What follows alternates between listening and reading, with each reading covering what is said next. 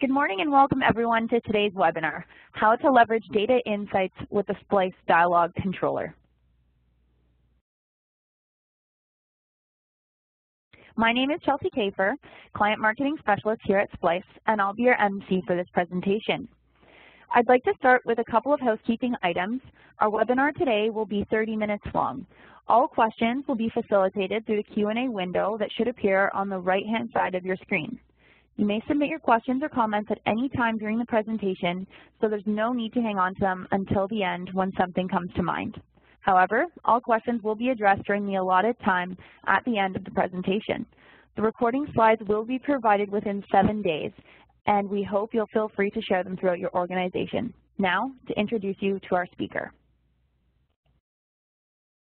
Tracy Bradley is the Director of Client Success at SPLICE Software. Tracy joined the SPLICE team in 2012 to lead the Client Success team and to provide valued client input for business and product development.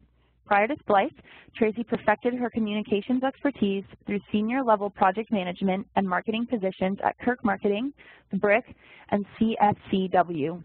Her contributions extend to the community as well, as a current board member and Vice President of Marketing at the Credit Institute of Canada, Calgary chapter. Tracy holds a Bachelor of Commerce in Marketing from the University of Alberta and has attended many additional professional courses in leadership, customer service, and negotiations. Thank you, Chelsea. Welcome everybody to the webinar today. I want to just call out, we have a very short amount of time today, so we have 30 minutes.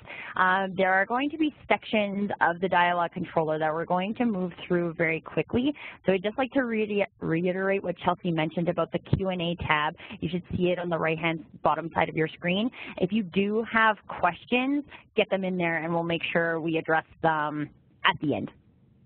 So a quick overview of our agenda for today.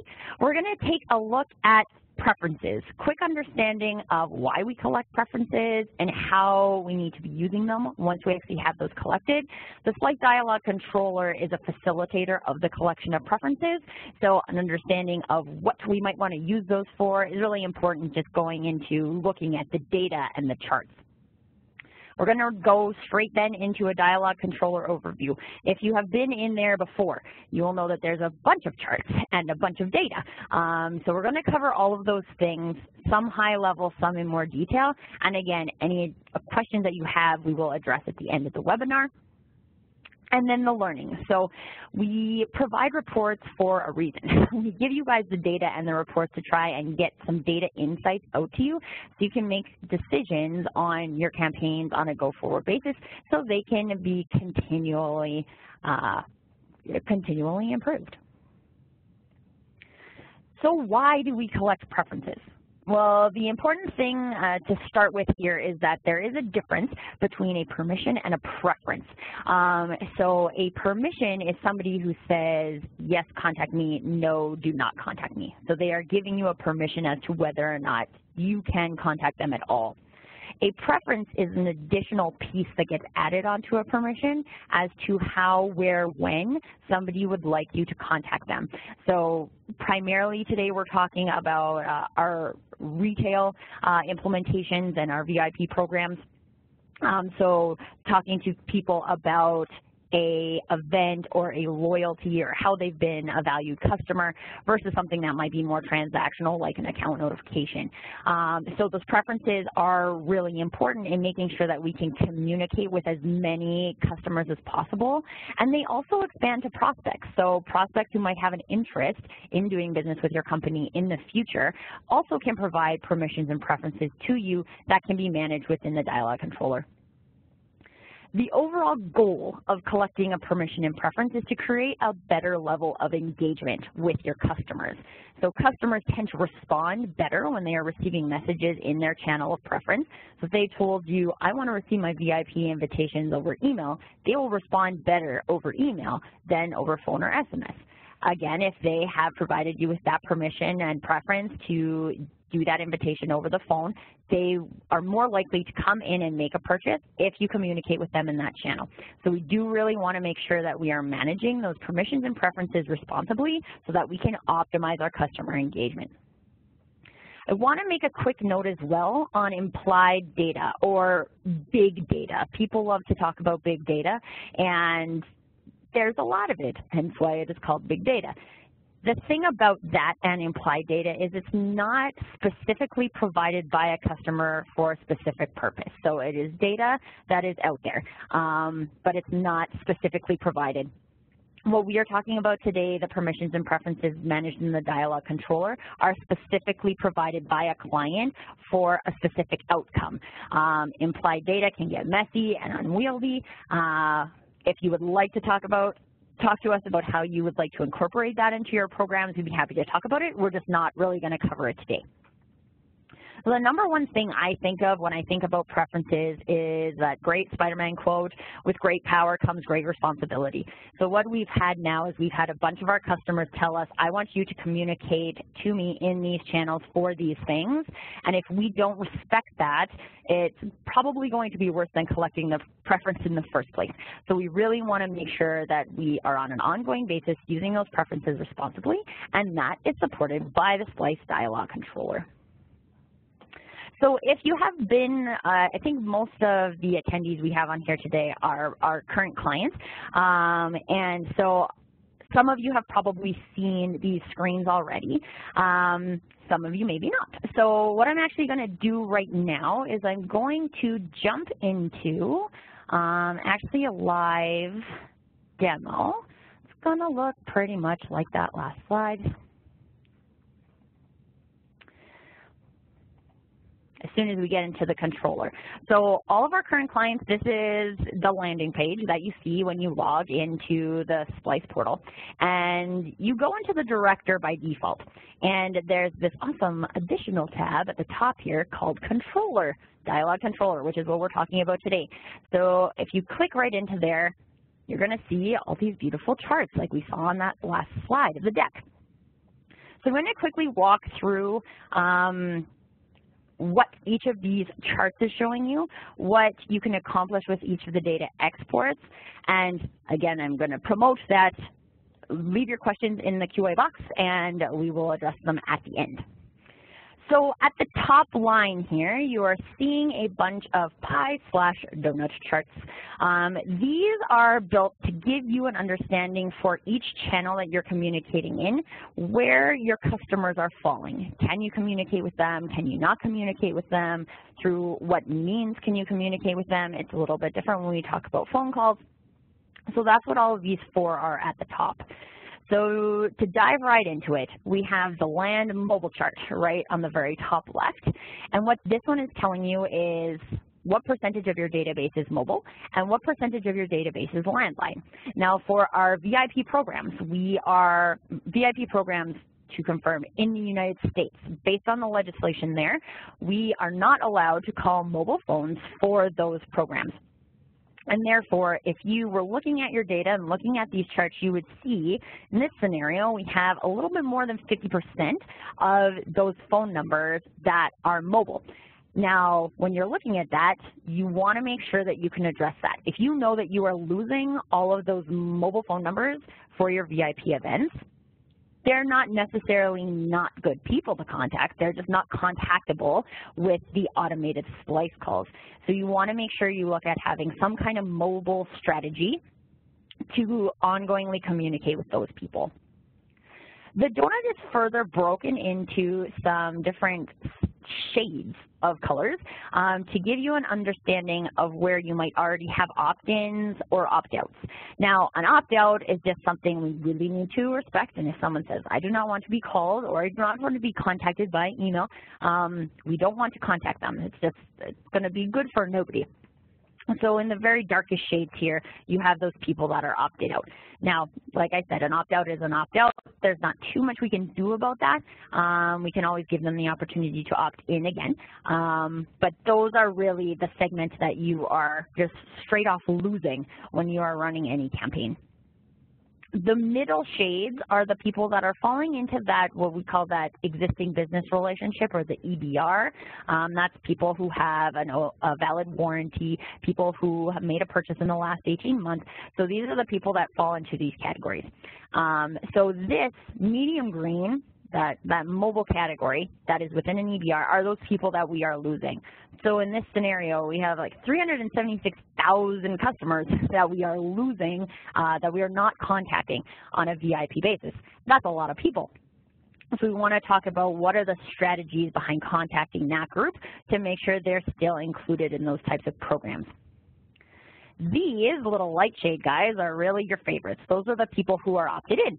So regardless of whether or not you're running any different type of program, they have told you, I would like to receive communications from you, and therefore you can call all of those people. So it is a really big segment in this group, which is great, and that's always our goal, is trying to get to that place where we have a very good percentage of people who are opted in, so we know we can communicate with them on an ongoing basis. Moving right along over to the right, we have this split out for just specifically calls. We have the opt-in category like we talked about already. You can communicate with those people with any type of call, so whether it be a live call or an automated call, you can always communicate with this big green pie right here. Opt-outs are the people that you can't communicate with either of those channels, live or automated, and so that purple pie is just something that you are, again, on an ongoing basis going to lose. Having in-store programs or online programs where people can continually opt back in is going to be a way that we can address those opt-outs. So then the top two pies are really where we want to talk about different strategy options. So we have the blue pie, which is the automated calls, which is what SPLICE does with the pre-recorded messages. And then we have an orange pie, which is people that qualify to be contacted, but they don't qualify to be contacted versus the automated pre-recorded calls. So they can be communicated with via live calls, whether that is a call center that you have, a sales reps right in your stores, or SPLICE also has a partnership with a call center, so we can facilitate that as well. But that's about 25% of the pie, right? So again, that's usually a group of customers that are getting missed and not communicated with on a per campaign basis. So you can just start to see, who am I communicating with? Is it a big enough percentage of my database? Do I need to look at any other sections of my database to see if I need a separate strategy to communicate with those people? We have clients that have about probably closer to like 38% of their customers that are falling into that orange category, and they're just getting ignored and nobody is communicating with them. So there's a big opportunity with some of those groups. SPLICE can help you identify those groups, and just to make sure that you have a plan to address the full pie of people instead of just a very small, like 15 to 20% of the pie that you're currently reaching with the SPLICE automated calls. And to the right again, we have the SMS and we have the email, so that's a similar covering a similar thing as the calls, but just for those specific channels. So it will tell you how many opt-ins do you have for SMS, how many opt-outs do you have, how many opt-ins do you have for email, how many opt-outs do you have, just so you know what your list size look like. So if you're going to say, I'm going to do an email to everybody, then I am going to be able to email 597,000 people. I can create budgets off of that. I can create expectations off of that. I can create anticipated traffic off of that. And so again, this is where you just get a full view of what can I do, and then I can make sure that I have strategies to address each of those different areas. So if we move down a level, we have some pretty multicolored bar charts now that are existing. And so the first one on your left is the opt-ins by group. So if you take a quick look between the two charts, you can see that the colors match. So we have like this light green, which is outbound, POS, which is the light blue. So the two charts they can help you read across the two charts. And so what you're looking at on the one on the left is your top 10 stores that have collected opt-ins. So it's really helping you identify who is doing this the best. Which of my stores is getting the most traction in collecting opt-ins? And obviously with that information, what you can do is you can create training programs and things of that nature to say like, oh, hey, Ontario and Washington, D.C., you guys are doing an awesome job at creating opt-ins. What are you doing? Like, what what are you saying to customers in the store or in your messages to create that level of engagement, and how can we roll that out as a potential training program to the additional store, or to the, like, let's say the Calgary store, to say, hey, Calgary, we want you to do these things so that you can improve the amount of opt-ins that you are collecting. An important thing to note on this, and there's probably those of you on the call right now that are like, what if I have more than 10 stores? Yes, that's a great question. I will just pre-answer it, is that this is only ever going to show you your top 10 stores. So if you have like 98 stores, then you're only ever going to see your top 10. Now, we do have additional add-on service called the SPLICE Leaderboard. We've probably talked to some of you about it. Some of you might be using it already. What the leaderboard allows you to do is see, again, by channel, all of your stores so that you can compare them every store to every store. A cool functionality that the leaderboard also has that this doesn't have, like this is a very math high-level amalgamated view. What the leaderboard allows you to do is do a percentage of increases. So you have different stores, and they're all different sizes, and they have a different amount of traffic. And if you are a huge store that gets a lot of traffic, you're just going to, by default, get more opt-ins because you have more opportunities to do that. The leaderboard actually provides a functionality where you can look at the opt-ins as a percentage of the traffic. So you could say, it kind of just normalizes that for the small stores versus large stores. So like potentially, if we looked at this one right now, maybe you know, like logically, Calgary is just a smaller store, so they're actually killing it on opt-ins because they're getting 95% of people opted in, whereas Ontario is only getting 80% of people opted in. They're just a bigger store. So that can be facilitated with the leaderboard. Now, of course, with the knowledge you have about your own stores, you can add that logic layer on top of the opt-ins by group just by looking at it right now. But if you did want to get that like wholesome view of what all the stores are doing, talk to me about the leaderboard, and we can do something else for you. The last one that we have on the right here is unique opt-ins by channel. So obviously, we are always promoting that we want to collect opt-in wherever possible. So not all of your customers are interacting with you on a phone call. Not all of your customers are actively involved online. Some do like an online search and then come into the store. What we want to do with the opt-ins is provide people, whenever they're touching our brand, to give them that opportunity to opt in. So this is what we've done in this scenario here. If you're looking at a dialog controller of your own, it will only show the channels that you are using. So if you are only using SPLICE calls, then you would only see the inbound and outbound channels right here. But if you are using your point of sale system or these ones that you see right here, the SPLICE phone, email, SMS, those are the SPLICE tablets, so the in-store registration program. Web, obviously, is if you have an online place where people can log in. Paper VIP, we still have customers that are using paper VIP or paper contest forms to collect consent. So this is kind of like just the data entry that is happening associated with that.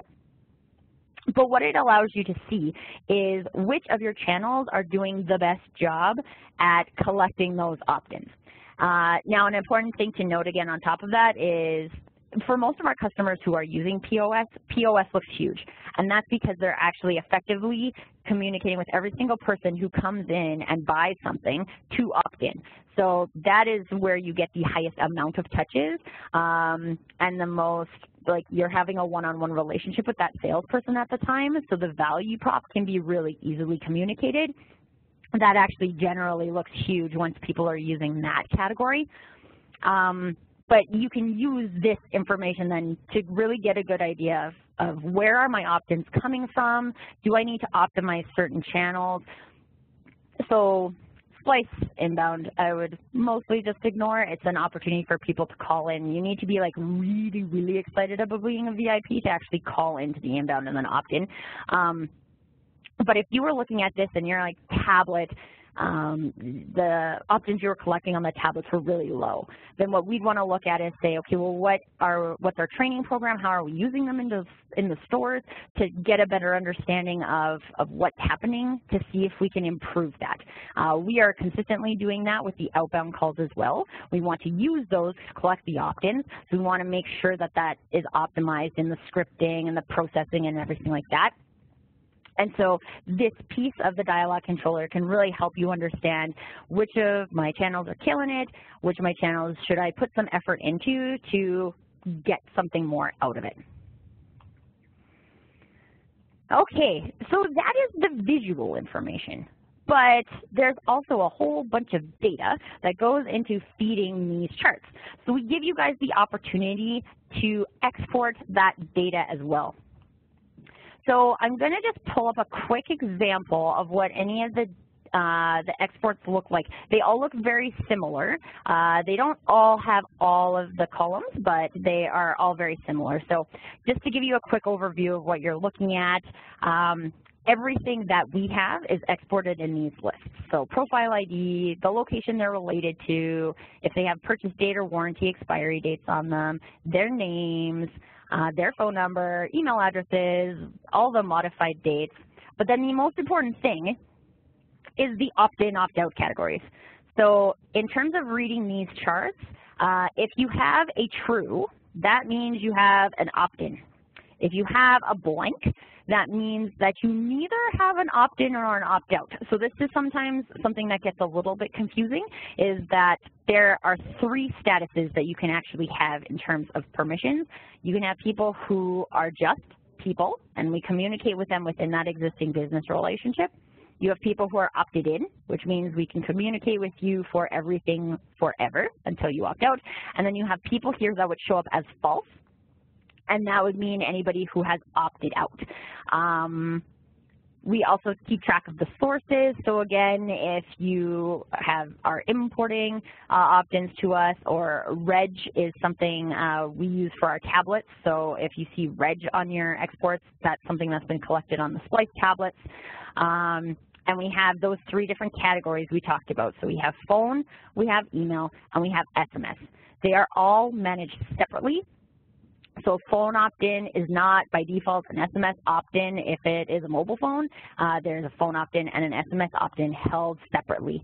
So it really is a great way to just really effectively manage what your opt-ins are. If you would like any additional help reading these reports in more detail, let me know and I can definitely walk you through it. So in order to make your lives as easy as possible, and we continually add new reports in here for our clients if you have a specific need, so just let us know. But we have our customer profile updates report. What that one is a list of customers who have updated their profiles with you in the last X amount of days. So you can see, you can choose your different day ranges here. What that report really tells you is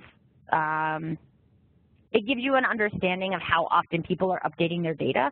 So if you have a lot of people that are updating their email address or phone number every time they touch you, it might be an indicator of not great data cleanliness. So it's just kind of a flag if those lists, when you're exporting them, are always really large. We have a tablet check-in report for those of our clients who are using the in-store check-in method. What you could do is you could say, okay, so for my event that happened last weekend, who all checked in on the tablets? So it is just a full list, again, with all of those different columns of the people who checked in during a certain time window. Important note here, so the tablet check-in report on here by default only shows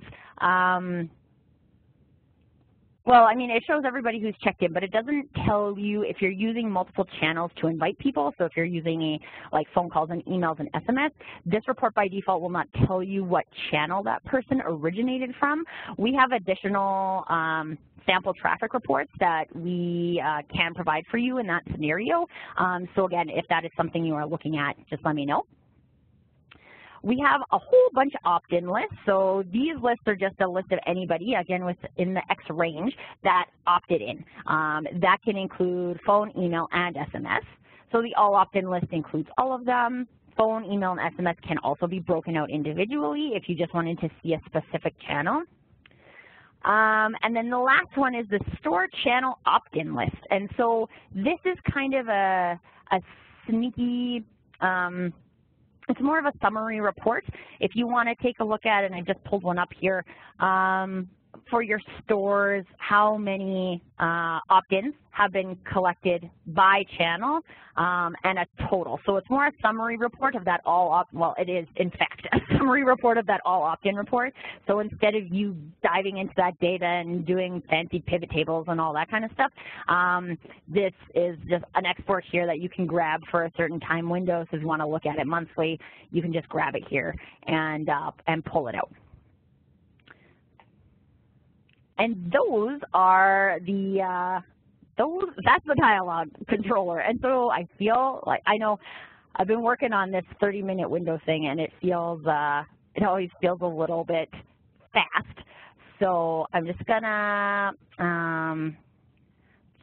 pass it back to perfect. Yeah, I've got it. Thanks, Chelsea, for questions. Okay, cool. Thanks, Tracy. So now's the time, as Tracy mentioned, we'd like to open the floor for any questions now. So for those of you who haven't already done so, please type your questions in the comment box on the right. And I'm going to pause for a minute and wait for those questions to come in.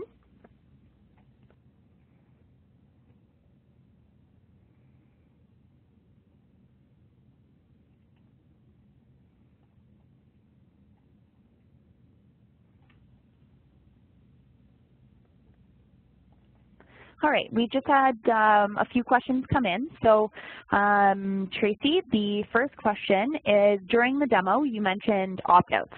So when a customer opts out, is it assumed it's only in the one channel or all channels? Can you explain a little more on how it's separated? Oh, yeah, great question. So a opt-out and or an opt-in is associated with a specific communication, what's the word I want to use? It would be related to a specific phone number and or a specific email address. So it's not related to a profile as a whole. So like myself, I have a full profile. I have my name, address, phone number, email address, past purchase information. I have all of that in my profile. But a opt-in or an opt-out is associated with a specific phone number or a specific email address. So you could, in theory, have two phone numbers on a customer's account, and one of them could be opted in and one of them could be opted out. So overall, you would still have an opt-in for that profile, but that specific phone number would be opted out. Perfect. Thank you, Tracy. The second question here is, can you provide some examples or customer success stories where channel preferences have increased campaign results, so something like a response rate? We do. I mean, it's very different by every single client. We are actually in the process of working on a case study right now for that. But what we have noticed, so what we do on behalf of our clients for every campaign that you run, as if you provide us, well, if you're using the tablets, then we have the traffic. So like I said, you by default would get the traffic. But unless we have that really to compare to sales data, it's hard to say whether or not an opt-in group, they might be responsible for a lot of traffic, but they may or may not be contributing in terms of sales. Now, based on the clients we have run this report for, the opt-in group is the primary group that comes in on a day and is buying something. So I don't have specific numbers, but based on a by client analysis for the specific clients we have done it for, that opt-in group is more likely to both come in and make a purchase. Awesome. So with time in mind, I'm just going to go with our last question. And the last question is, will there be other webinars on other areas of the Dialog suite, like the Dialog Controller? Yes, so we always try to just support what our clients are looking for and needing. So I would encourage you guys to reach out to me. We're going to send a follow-up email with my contact details. If you don't already have them, I think most of you probably have it. But reach out to me if there's any specific training on the dialogue controller, or even your campaign reports, or anything that you see that could help you get more insight out of things.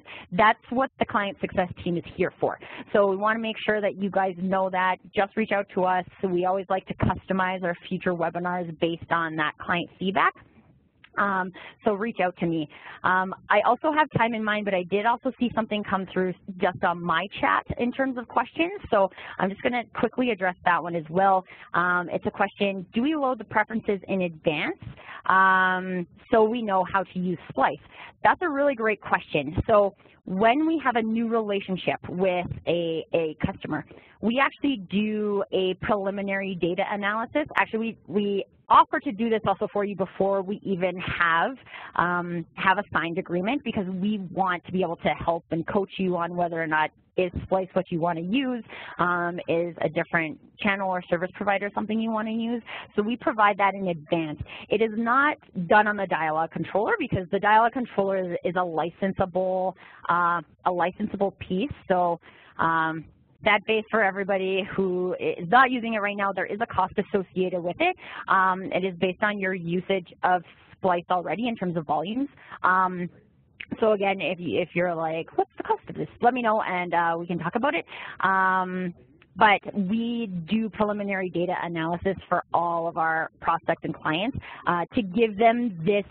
You don't get all the pretty charts, but you get the same insight out of it to say, this is how many people you could communicate with in this channel. This is how SPLICE can help you with this segment. We can help you strategize about additional segments and things of that nature. So we do always encourage, and even if you're a current client not using the dialogue controller, we could do that same analysis for you as a one-time analysis, so we could at least have a starting point to see if this is something you want to move forward with. So again, to reiterate, my contact details, if you don't have it, are going to be in those follow-up emails. So I really encourage you to reach out, and if there's anything in here that has like piqued your interest today, let me know, and I'm really, really happy to talk to anybody about it. Great. Well, thank you, Tracy, for all of your answers, and that wraps up all the time we have for today's webinar. So on behalf of myself, SPLICE, and Tracy, thank you all for joining us. And as an attendee, you'll receive a follow-up email in the following week with the webinar recording and slide deck that you can share out. If any of your colleagues were unable to join today's webinar, feel free to also pass along these resources. Take care, everyone. Happy Data Insights, everyone.